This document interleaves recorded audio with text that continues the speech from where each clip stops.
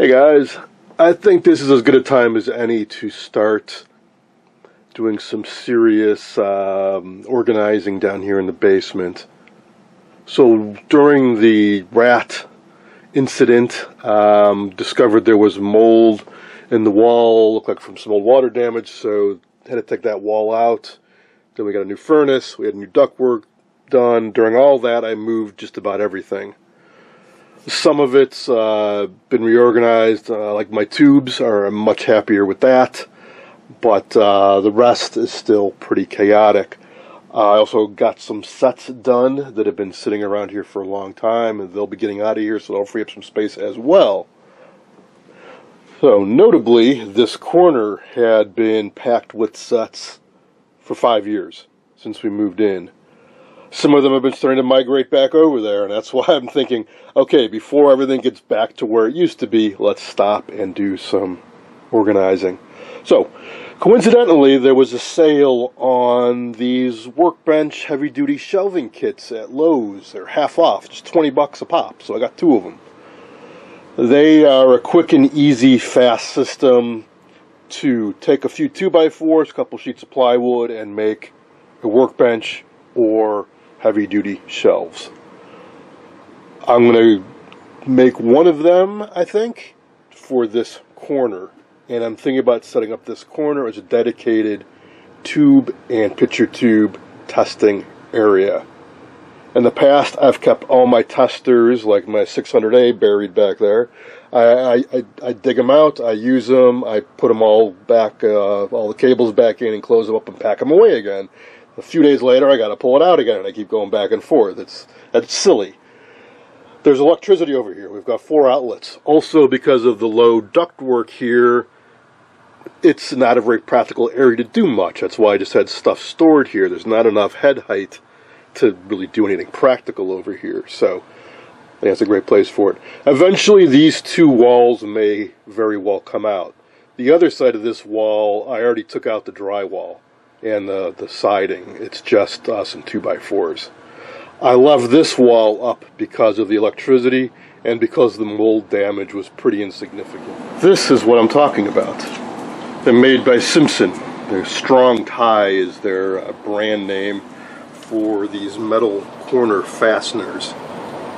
In this kit you get a set of 8 of them and a bunch of wood screws. And here's the cut list if you want to make the thing that's pictured with the pegboard and all that. I may not. I don't know that I really have much use for a pegboard.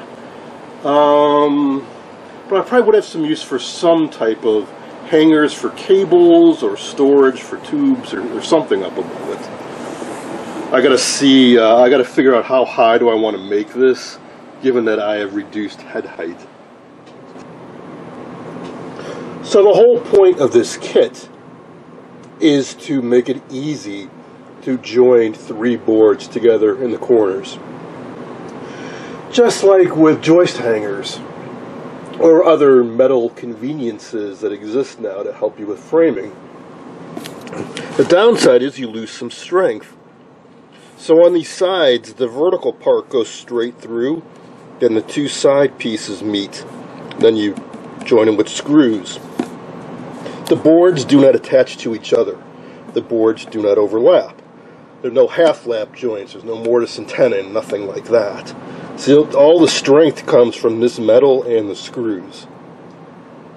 There are stronger ways, for sure, to do this. So when it comes to making my full-size real workbench, I'll be working on TV chassis, I'm not going to use these. But for lighter duty workbenches or shelves, yeah, sure, absolutely. So all I got to do is take my chop saw, take some 2x4s, figure out the dimensions I want, cut up a bunch of wood, cut up a bunch of 2x4s, grab these pieces of metal, lay it out so everything is square and level, and drive the screws in, and I'm done. Alright, so we've got our kit, we've got an idea. We need some 2x4s. I could go to my local home improvement center, dig through a pile of very warped, overpriced 2x4s, or I can look through some that I salvaged when I tore out the walls down here. It was mostly metal studs, but there were some 2x4s and I saved them.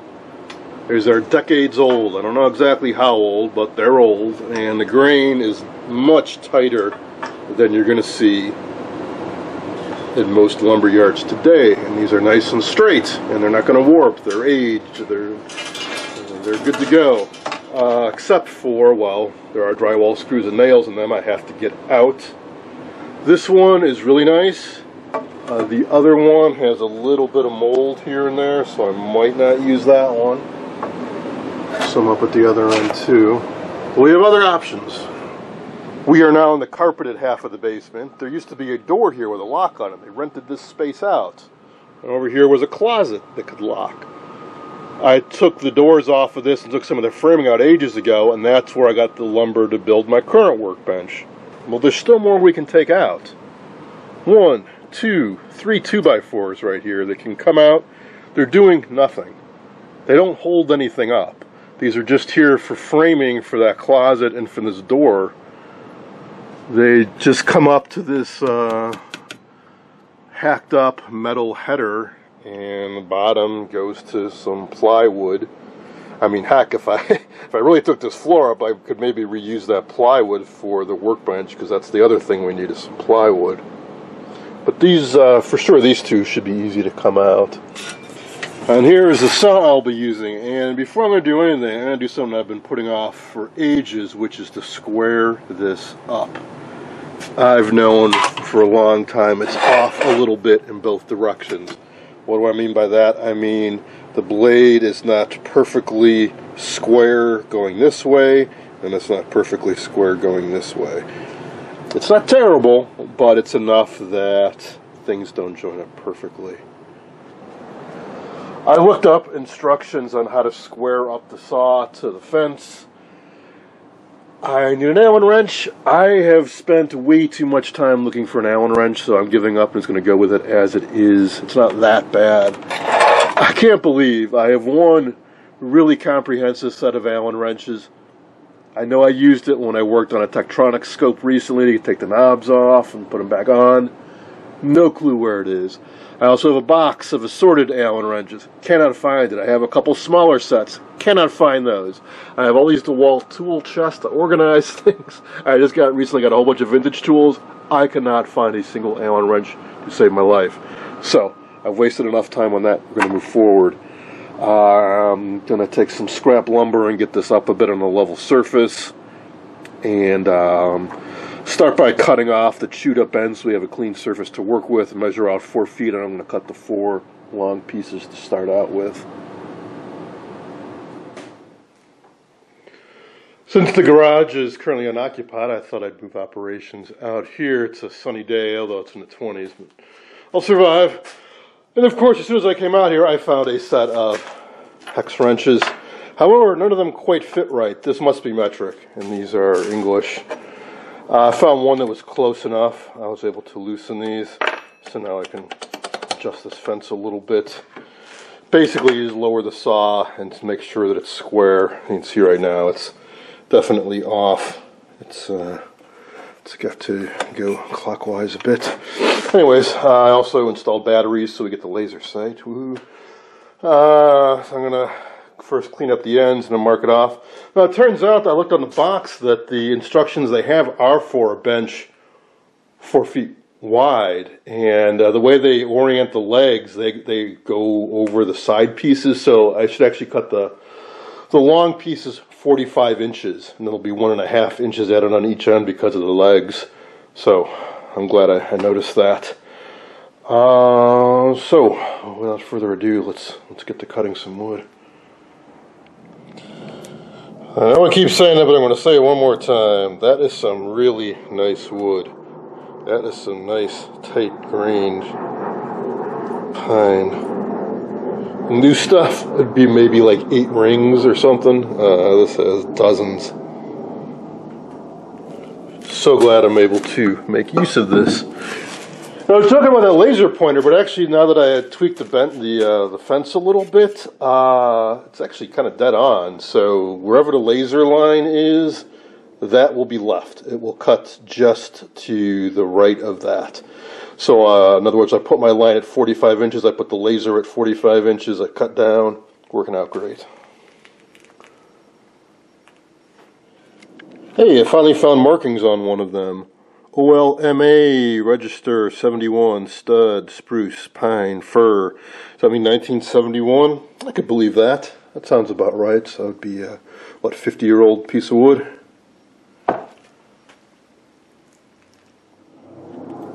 You want an example of new lumber? Well, this was a straight 2x4 when I bought it. Now it's a banana. And check out those growth rings. They're like half an inch apart. That's why it warps so badly. I was thinking maybe I could use this for the side pieces. I don't think I can. Maybe the section towards me, it's straight for maybe a couple feet, but the rest of it is just completely useless. Slight change of plans. Since I've got two of these kits, for the first one, I'm just going to go with the dimensions they give, which gives a finished top of exactly 2 feet by 4 feet, which means I will be able to cut this board in half and use it for the top. Also, the way the legs get arranged, that means that the side pieces only need to be 17 inches long to end up with a total of 24-inch depth. I also keep forgetting I need legs too. But let's see, so we're going to need 1, 2, 3, 4, 17-inch pieces. So I think these two are in good enough shape. I can probably use them. This one's too rotted out. I grabbed another piece out of the basement. It's got some screws driven into it I can try to get out. I might just have enough to make 4 17-inch pieces.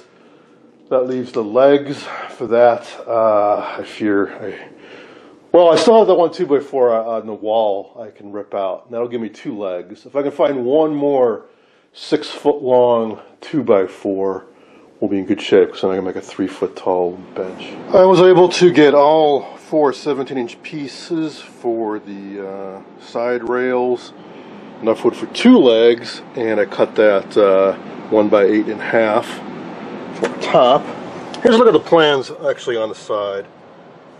And the one thing I'm deviating from, possibly, is they show the back legs going up higher with a beam across, and you're supposed to put a pegboard on there.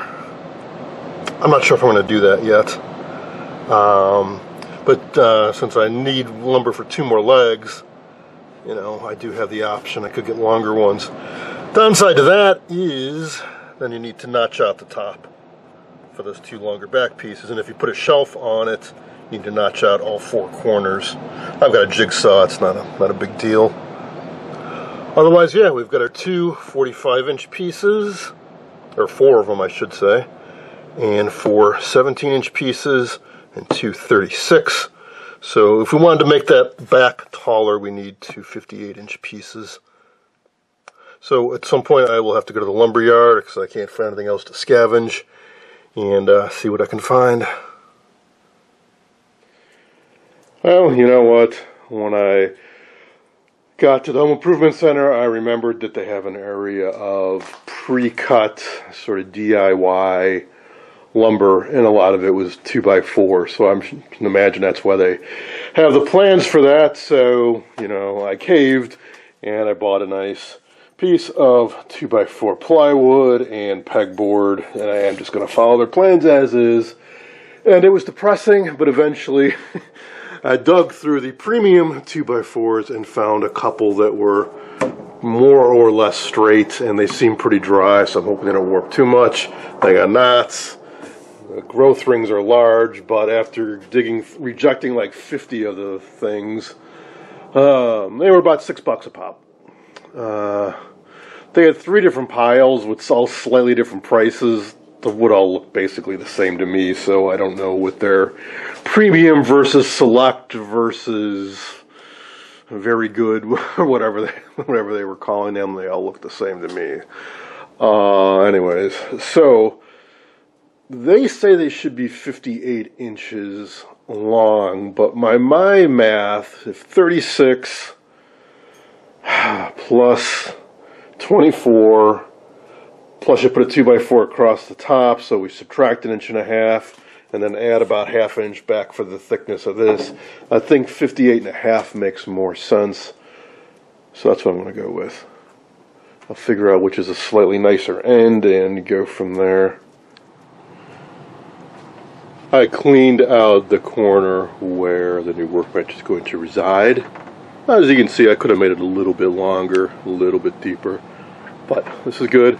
If I had gone bigger, I would have had to get a 4x8 sheet of plywood and cut off and discard a good portion of it. So no waste, and I got to recycle all that lumber, so that's good.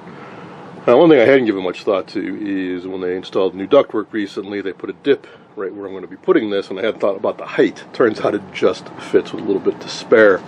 And speaking of height, there are minimal instructions on the outside of the box, no instructions inside, but there was a link to go to their website, get the full assembly instructions, which I did, and I printed out the key page, which shows how it fits together. Now, I thought that pegboard was going to go on the inside, but it turns out it's going on the back side of it. That accounts for that extra 1/2 inch because they have the pegboard overlapping the top surface plywood.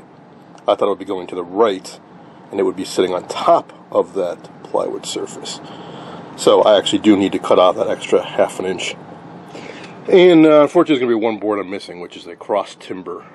There needs to be a top rail, the 4-foot long piece that ties the whole top together. I don't have any lumber long enough left over, so save that for another day. Once I get it put together, I can just pop that on the top anytime and drive some screws in.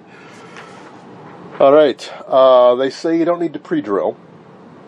We'll see how that goes. They also gave some instructions on how to start and how to clamp these together. And this is nice because they give you the height for where all these things should reside. It seems pretty simple to me. You line up the rail and one of the legs so that they're flush on top, and then you put the bracket in below. I don't know that I really need to make it exactly 21 and, whatever, 3/8 high. I just need to put it at the top, at the bottom of the 2x4 when the two pieces are flush on top. It doesn't matter what the distance is. This will probably make a little more sense if I show you how it goes together. This carpet isn't exactly level, so I simply took the top of the workbench, put it down, and we're going to build this upside down, at least to start out with. So the way they design this is that in each corner you have 3 boards come together. A side rail, front or back rail, and a leg. And they come together like so. And that's why those side pieces only had to be 17 inches long, even though it's 24 inches deep, because each 2x4 adds 3.5 inches to the overall depth of it. And likewise, the front didn't need to be 48 inches wide because we're adding 1.5 inches at either end via the leg. Then you drive about 12 screws into each one of those corner steel plates. This is what I mean by I don't care about measuring the distance to where this should be. This should be such that all the boards are flat against the top, and then we're going to just drive the screws together. We'll use a clamp to secure that a little bit better before we drive the screws in. Again, they just say no pre-drilling, so we shall see.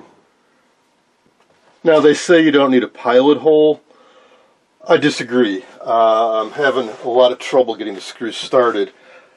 Perhaps just tapping it with a hammer would help. The screws are sort of self-tapping. They have a channel cut into them, so it'll bite into the wood more, I imagine, but getting them started, not so easy. Driving them in isn't so easy either. Alright, one screw down. I'm going to grab a hammer and try tapping in this next screw, see if that makes life any easier. 1 down, 7 to go. These 2 inner screws are a pain, but they definitely help tie it all together. Side piece is a little loose. There's only 1 screw holding it after all, so I can kind of bend it a bit. But once I get more of this put together, it'll be stronger. And that's not the kind of, it's not really the main weight bearing member anyways. This has a lot more screws in it, as does this, and that joint is very tight. After finishing the two shorter legs, I flipped it right side up to do the longer legs. Here you really do need clamps, and it's a good idea to make sure that the height is the same on the tops of all of these boards. At the point now, I just have a few screws left to put in. It's much more stable. Once this board is completely secure, I guess the next step will be to put on the lower shelf, and then I'm going to need to notch out the plywood, and that'll be about it. They didn't mention specifically that I saw about how to attach the top.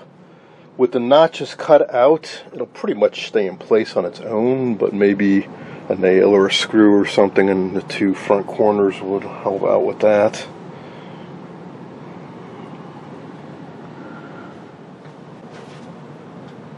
Now that I've done a bunch of these, I'm finding it easier to do it without drilling, without nailing. Kind of a matter of finding the right speed and pressure to get it started. Also depends on the piece of wood. Some of this wood is softer than others. Like this new lumber is softer than this old stuff. Which does not surprise me. There you go, once it grabs, I gotta put more muscle into it.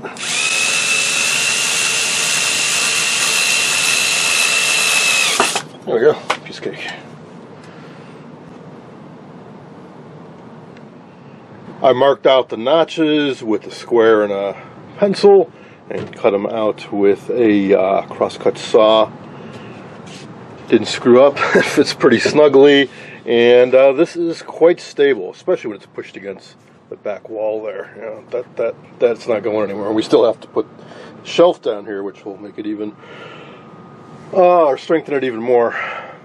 Now the pegboard, that's what I was confused about at first. I thought that they were going to have it go in front of the back 2x4s. And if that was the case, I'd be in trouble because it is definitely bumping into this. But it goes behind them, which in hindsight makes more sense because otherwise you would lose all this workbench surface. So I will adjust the height on it. I'm not sure if I put a 2x4 across the top here, it may just bump into that. I'll have to see. But the idea is this goes behind and it attaches with screws into the backs of these vertical supports and the back of the workbench, and then you put a piece of wood across the top and you secure it on that. All right, what next? Well, a little break, eat some food, and I guess start tackling the lower shelf, which may or may not be more difficult. It may be easier because this thing is now a stable unit, but it may be more difficult because now it's harder to get in and around to attach all those screws. We'll see. And as far as the height goes, they give a recommended height. I should probably give some thought to what I might be putting on that shelf to make sure it'll fit. For example, if I want to put tube caddies or tube testers down here, I want to make sure the shelf is low enough that they don't bump into this.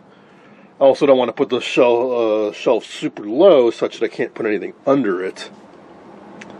Well, think about it. So I got carpet down here. The only thing I'd want to put under the shelf would be in plastic bins, like plastic bins of commonly used tubes, for example. So I will see how tall the plastic bins are that I have and make sure that they fit under there with a little bit of headroom, and then I'll mark that as where my lower shelf is going to be. Yeah, this is going to work out fine. Plastic bin is just over 12 inches tall. I'll leave an extra inch or so, put the shelf in around here, and then here's a standard kind of tube tester size. Plenty of room left over for that. It'll work out great. One thing is, if I put these bins under here, let's see how far back do they go. Yeah, just want to have some foot room You know, I don't want to have stuff sticking out all the way here. I'll be constantly bumping into it.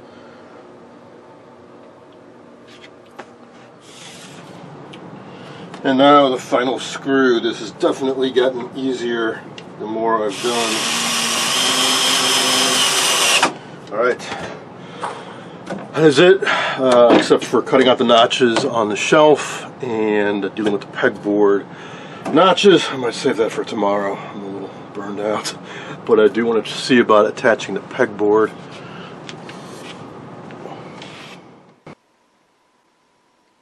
Yeah, after doing all the corner brackets, there are only 3 screws left over. So if you want to secure the workbench top or put a pegboard on the back, you definitely need to pick up some extra screws. I had a bunch of deck screws left over, so that's what I'm using.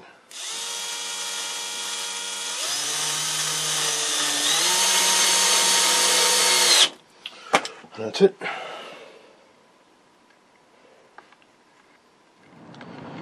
I gave in and took one more trip to the Home Improvement Center to get the top 2x4. Also, in the interest of saving time, I bought one that was pre-cut to 4-foot length, so I don't have to bother with any of that. And I just put it up on top. It's slightly bowed. I put the bow up. I think you can see if you follow the holes in the peg, the hump is kind of around here. And I also looked through all the, I don't know what you call these things, the metal ties, I guess. And there is a very large assortment. So not just these Simpson strong ties, and of course there are joist hangers. There is a wide variety of metal strapping thingies. All sorts of stuff for putting posts into concrete and joinery like this, and pretty much anything you can think of. If you want to join 2 or more pieces of wood together at a right angle, they've got something that will make it a little bit easier. So I picked up a couple of these, which go on like so. If I didn't have the pegboard already on the back, I could have put them on the back side, but I'll put them on the front. I mean, it's not like there isn't a bunch of steel showing on the front already, so no big deal there. And I got to admit, I like these for doing stuff like this. This is not quality lumber. It's got warps and twists, and it's tough to make right angles with this stuff, unless I ran it through a joiner or something, which I don't have. So these make it easy to, well, to make right angles, to make corners, and to secure things together without having to make a mortise and tenon or a dovetail or, you know, any number of joints that one could make. So I will put one of those on each corner and drive in some screws, and that will be done.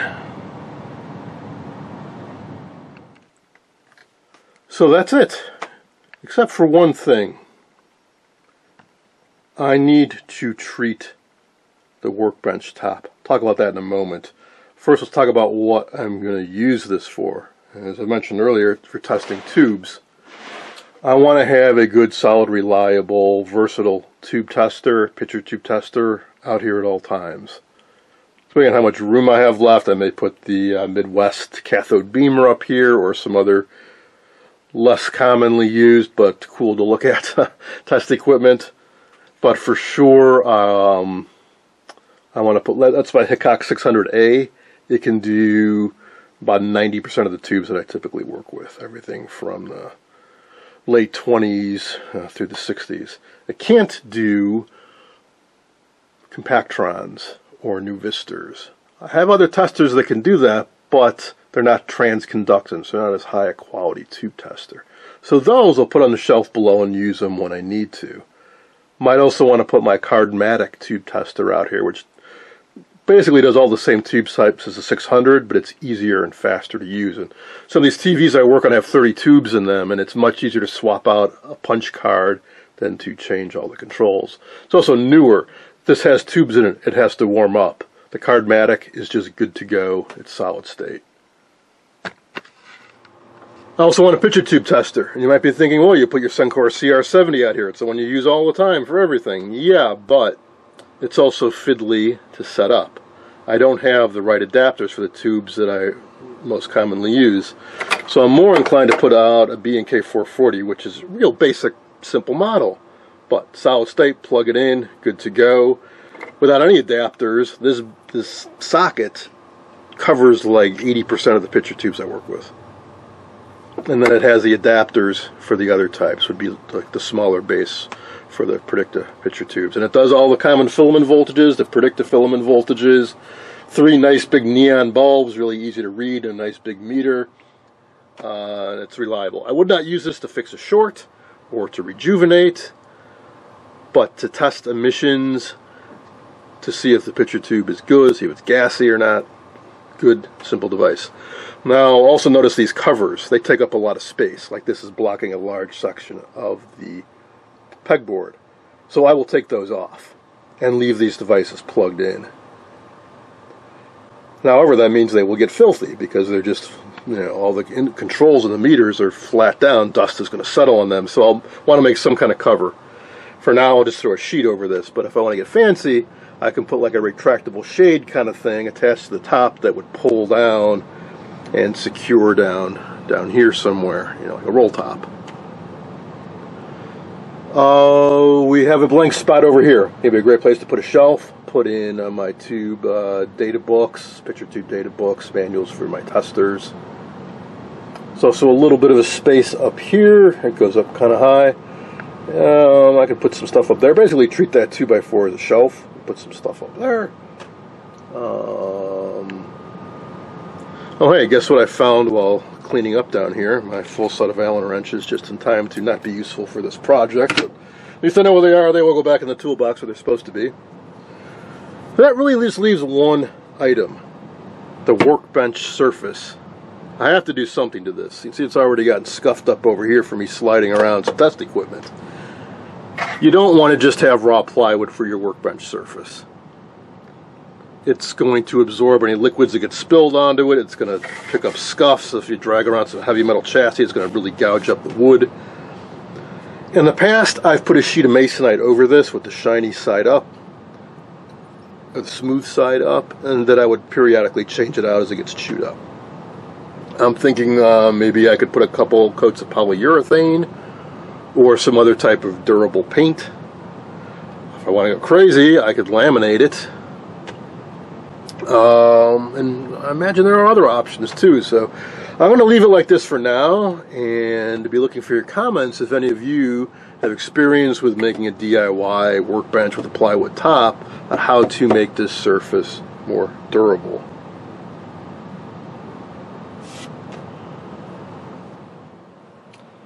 Here's a look at it from a little bit further back. Could I have made it a little bit wider? Yeah, probably about 6 inches, maybe a little more before I'd run into the outlets on the wall. Could I have made it deeper? Yeah. But I bought 2 of these kits. They were on sale, 20 bucks a pop. I figured, hey, why don't I just follow the directions and see what I get? And I'm perfectly happy with this. If I ever want to make a bigger bench, I certainly have use for this. I could put it somewhere else and build another one with slightly larger dimensioned wood. But again, 2x4s, pre-cut, ready to go. Just grab them off the shelf and you're done. If I wanted a larger one, I'd have to buy a 4x8 sheet of plywood and cut it down, and I would end up with waste. So that's the other reason I went with this.